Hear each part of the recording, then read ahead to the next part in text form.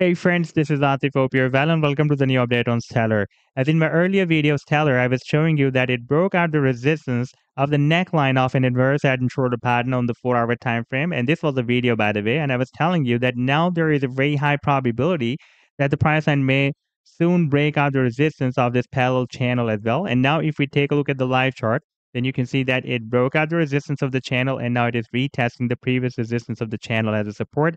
And in today's video, we will once again take a look at this move. And I would also like to share with you my most recent trade signal for Stellar that I shared a few days back on 7th of May 2023 with my members. But before starting this analysis, if you are not subscribed to my channel, then do subscribe it. And for more trading signals, you can also join me and support me as a YouTube member or as a Patreon member, because here I'm sharing different trading signals for you. And you can find a link to join me here in the video's description I've shared. So let's start the analysis. And first of all, let me begin with my most recent trade signal for Stellar that I shared a few days back on 7th of May 2023 with my members. And that was an expected harmonic bullish reversal bad move that Stellar was completing on a daily time frame chart with US dollar pair. In fact, it completed the leg here, but it was slightly moved up. Therefore, I told my members that we can wait for the price line. And after some price correction, we can buy it from the buying zone. That was starting from 9 cents and goes to 8.7 cents.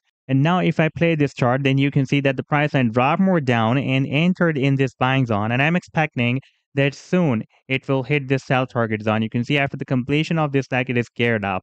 Now let me to take you first on this weekly time frame chart. And here we can see that Stellar has already broken out a resistance of a very big falling wedge pattern. And after the breakout, it formed another rising wedge pattern. Right now, it is testing the support of this bigger rising wedge pattern. And at the same time, if we switch to the very small time frame chart on the 4-hour time frame chart, then here, Stellar formed this parallel channel. And while moving inside this parallel channel, it formed this inverse head and shoulder pattern.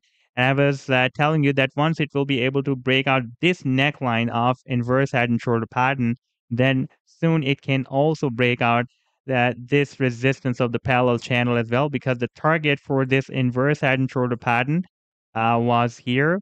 That was approximately at 9.17 cents, and you can see that the price line has already hit that target. And after reaching or hitting that target, the price line moved down, and now it is retesting the previous resistance of the channel as a support. Now there is a probability that after this retest, the price line may start another price reversal to the upside. And now if we take a look at the target for this breakout from this parallel channel, that is slightly higher than the target for this inverse head and shoulder pattern.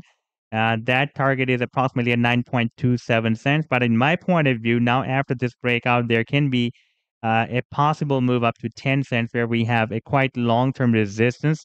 Let me place a trend line here at 10 cents. Now we are, by the way, on the weekly time frame chart, and you can see that previously this level had been working as a very strong support here. And now here it was breaking as a resistance. And again, it is flipped into a very strong resistance. Therefore, it is difficult for the price line to break it out. But now after breaking out this channel, the price line can make another attempt to break out this resistance of 10 cents as well. And once the price line will be able to break out this rising wedge pattern, then the target for this rising wedge pattern after the breakout will be here. That is exactly at this long-term resistance of 16.2 cents.